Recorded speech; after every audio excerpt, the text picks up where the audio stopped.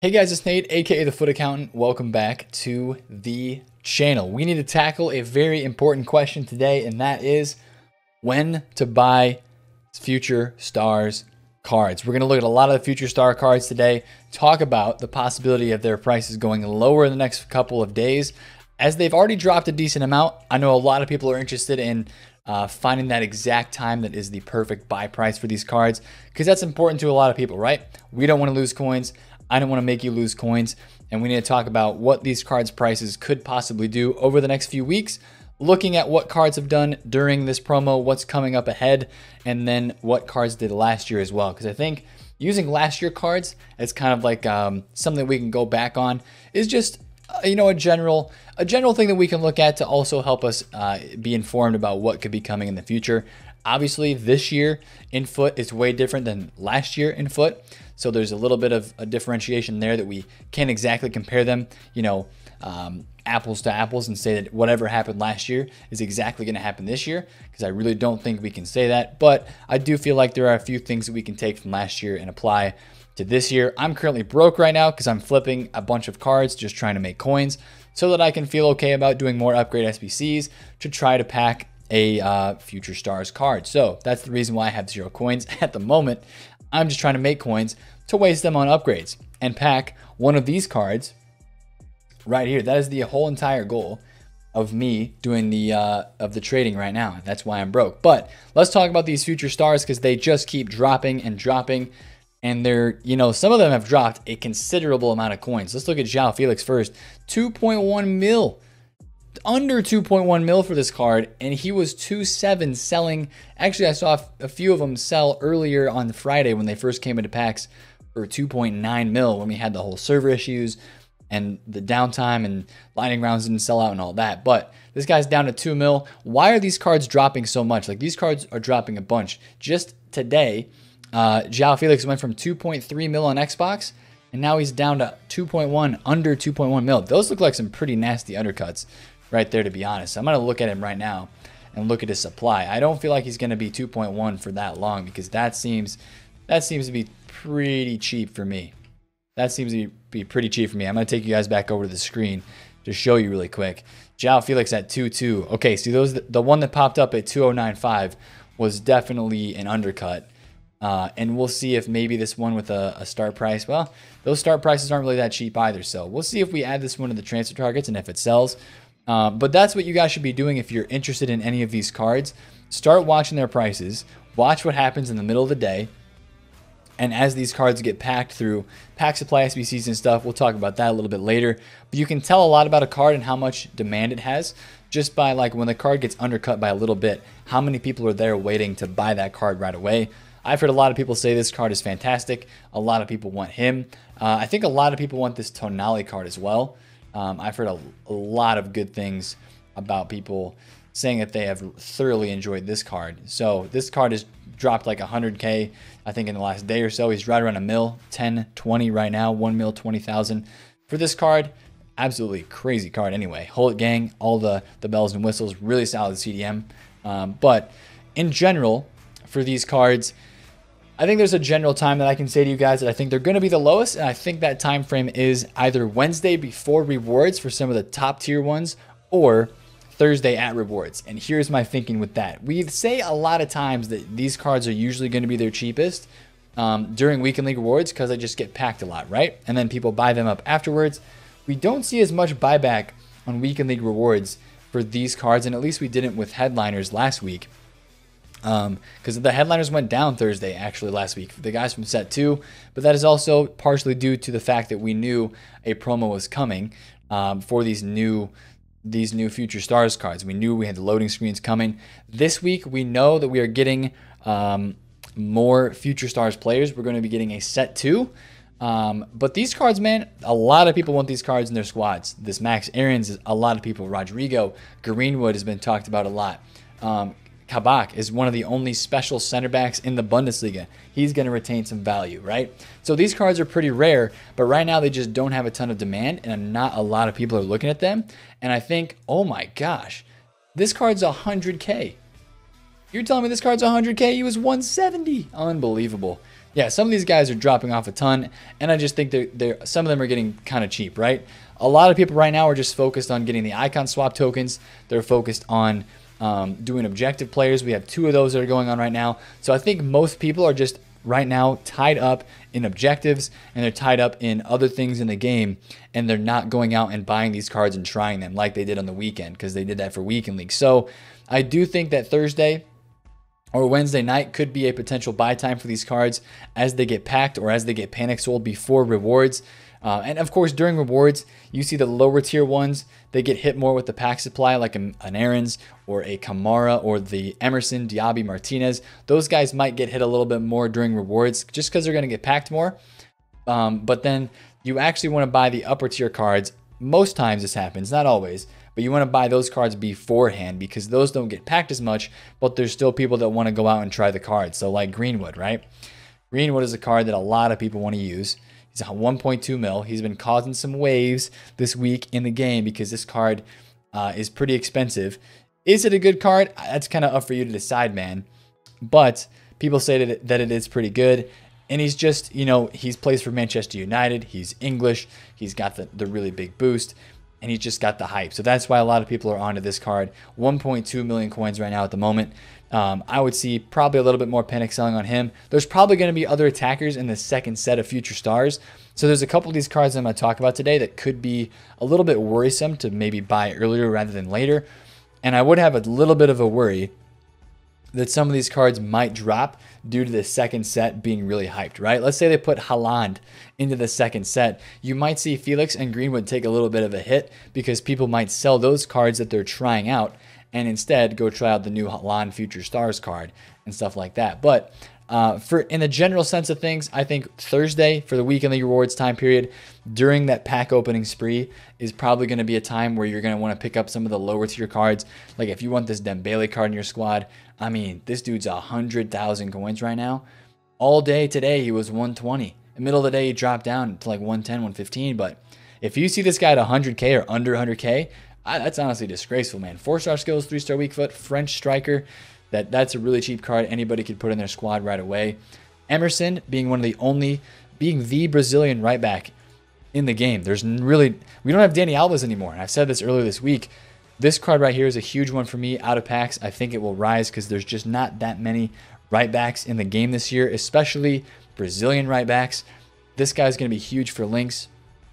If you need Brazilian links to your right back, which there's a lot of Brazilian guys that are in La Liga. You know, we have Militao, we have Diego Carlos that people are using. So this could be a perfect card that links to them. If you see this guy like 140, 150 is kind of low for him already, but we're talking Xbox prices. He dipped under 150 at one point today.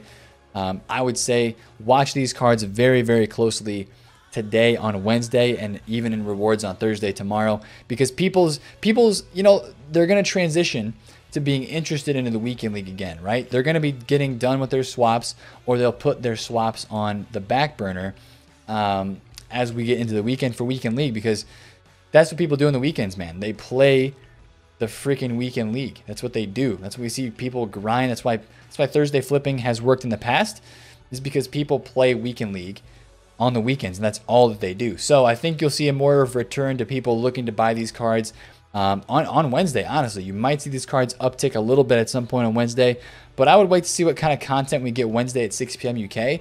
If we get a player SBC that could cause some panic selling to some of the other FFS cards, FFS meaning future stars, I would very, very closely watch that. And if we get a pack supply SBC as well, that could be a good time to get on some of these cards on a bid or on a snipe. If there's pack supply of those cards coming onto the game, that could be something that you look into as well. Today we got the Daniel James objective, and that was all the content that we got. And of course, you can turn in that Daniel James for a 50K pack if you don't want the card, but there was no like market content today. Again, they're really making people focus on the objective stuff right now, and that's drawing people's attention away from these cards. These cards are rare, bro. These cards are actually pretty rare. Like, how many pages of Emerson do we have at 20K, at 30K above his current price of 150K? At 30K above that, he's in packs right now, and there's only how many pages above his current price? 30K above. How many pages? 10 pages? 9 pages. That's not a lot for the PlayStation market. Even though it's in a kind of a more dead time of the night, 4 million live transfers, there's still a decent amount of transfers out here. This guy does not have a lot of supply, 30,000 coins above his lowest price right now. And there's only 10 pages of supply. That's really not a lot. I know it seems like a lot, but you think about it, like how many cards per page? Like 10 or 11 cards per page. That's only 100 cards on this market. It's only 100 people in this game that would want to have to go out and buy Emerson. And then boom, his price is like 170, 180. So that's a very interesting thing to think about. Look at the supply when you're looking at these cards. And again, what I mentioned was about figuring out their demand, right? This Emerson sitting at the 59th minute. 149. Is this getting sniped right away? Not quite. It is nighttime, but during the day when you're looking at these cards, add some of these cards to your watch list, man. Another good thing to do is to get a feel for the demand on that card and how willing people are to spend coins on it. Is look at open bids. Watch open bid prices and see if they actually go above the actual selling price at the 59th minute of the card. So like Emerson is 149K. But if there's people that are bidding up to like 155 or 160, that might be a stretch. But 155, that could tell you like, bro, people are thinking this card's above 150K. That just shows you that there is a lot of demand for that type of card. But again, for the lower tier cards, just to cover this generally again, lower tier cards like a Max Aarons, like an Emerson, a Diaby, Martinez, Dembele. I would even throw Kamara in that bunch. And Mason Mount too. I would say those guys are going to get packed a decent amount of rewards. Wait until rewards comes and the packs come to rip those. The only slight thing I have with that is people might be saving their rewards, their tradable packs until Saturday, or not Saturday, until Friday at 6 p.m. UK when the new set of FFS come out. But I feel like less people would do that because these cards are still in packs and they'll want a chance to pack them. So I think people will open their packs on Thursday. At least a majority of people will. So, you know, a guy like Felix or Greenwood, either wait on those cards or buy them before rewards if you can, or maybe try to get one on an open bid after rewards. But then the lower tier stuff like an Emerson, Aarons, those guys, I would say look at them during rewards. I want to take a look at over on Twitter really quick. I want to find a team of the week prediction and look at this really quick because this could cause some market movements today that we need to be looking out for in this game of FIFA Ultimate Team, okay? FIFA Ultimate Team market movements. I want to take a quick peek at this with you guys right now. And I don't see... actually, you know what? We didn't look at the FIFA 19 stuff. Let's look at the FIFA 19 stuff really quick. FIFA 19 FFS cards, right? What do these cards do out of packs? I'm going to look at 3 of these as examples. Trent Alexander-Arnold. He was his cheapest on Thursday of last year, Thursday or Friday. He rose from 415,000 coins 2 weeks later being about 500K, and then peaked at 576 a little bit later. Jadon Sancho, again, you can tell the cheapest cards, the cheapest days for these cards last year were Wednesday and Thursday. Wednesday and Thursday for these FFS cards last year were the cheapest, and that is basically today and tomorrow.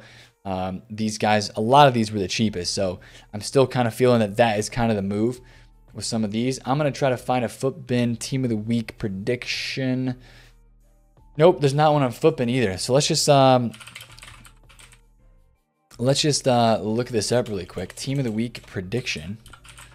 And let's find one that we can look at. Boom, here is a Team of the Week prediction right here. Boom, Team of the Week prediction right here by Elitage Design. What an absolute top lad. Follow Elitage Design on Twitter, boys, right here. Elitage Design. Cool guy, I definitely know who he is. He's got Tellez, Mendy, De Ligt, Sarabia, Firmino, Sancho. So there's some interesting market movements that we could see today with the Firmino card getting another special. Ferland Mendy getting an inform would be nuts. De Ligt, a once to watch upgrade. Does he have Rudiger in here? I feel like Rudiger should be in here as well. He does not have Rudiger. Interesting. He's got Yeremina, but no Rudiger. I feel like Rudiger could get in. And then Tellez getting a headliner upgrade is possible as well. He's got Lloris in there instead of Bergwijn. So we'll see what happens. But, of course, live item upgrades, right? We're talking about Salah is possibly getting a Team of the Week as well. If Salah gets a Team of the Week card, right now the Salah headliner is actually down in price. He's right around 2 million coins flat, where before he was around 2.1 mil before he got his upgrade. He's actually under 2 million coins right now. So this Salah card, if he goes to a 95 tomorrow, if he does get in, I think you'll see this card jump up a little bit, maybe to 2.1 or 2.2 because of him getting a 95 rated card. And this Tellez card right now, this is inflated a lot, man. I know it's a Brazilian left back. I know he's hyped up, but 300K, right around 300K for this card, I feel like is a lot. I feel like it's a lot for this Tellez. Let me actually find. There's none at 290. Okay, so 300,000 coins. This guy's basically 300K, man. That's a lot for this card. Yes, he could go to 90 pace, 90 passing, and over 80 physical. I hope he gets in Team of the Week personally, but if I were you, I would take the safe route and I would sell the card, take the money. Their team plays Benfica this weekend, and Benfica is #1 in the Liga NOS. So if they do end up winning this weekend, I think his card would regain some value. If he doesn't get in Team of the Week, of course, with these headliner cards, watch for the panic selling opportunity. If you see him back down to like 220, 210,000 coins, which I don't think would happen, but even at like 230K, I would be very interested in the panic selling to buy back into that and watch him rebound back up from that panic sell. So just watch the panic selling this week on some of those cards, especially the Salah, especially the Tellez. And if any of the cards that come out in the Team of the Week, I know this is just a prediction again, but if any of the cards that come out in Team of the Week, that could affect some of the future star prices, right? So let's say we get like Firmino comes out. Could that link to any of the future stars? Not really. Maybe we get Rudiger. Maybe Mount's price goes up a little bit. Probably not. But, you know, I'm just trying to look at some links here that could be affected. Like, let's say we get Salah. Salah wouldn't really affect too much of this. But maybe there's somebody that gets in Team of the Week that is a link investment or is a another one of these cards. Like, let's say we get like a center attacking mid that's like if we got a James Maddison in form, just for an example, right? Mason Mount would probably drop because that's a similar position, similar nationality, and similar league than that card. So just watch out for a possible bit of panic selling on some of these future stars cards because of the Team of the Week coming out, dependent on who is in the Team of the Week. So those are my thoughts on when to buy future stars cards, and then a little bit of a conversation about Team of the Week that is coming this week as well. Team of the Week number 21. We are above Team of the Week 20, so it's crazy. Second half of the year on foot. Time flies, man. Time is flying. If you guys enjoyed this video, smash a thumbs up on it. Comment down below if you have any questions. And of course, subscribe to the channel. If you are new, it's been Nate, Foot Accountant. Catch you guys later. Peace out.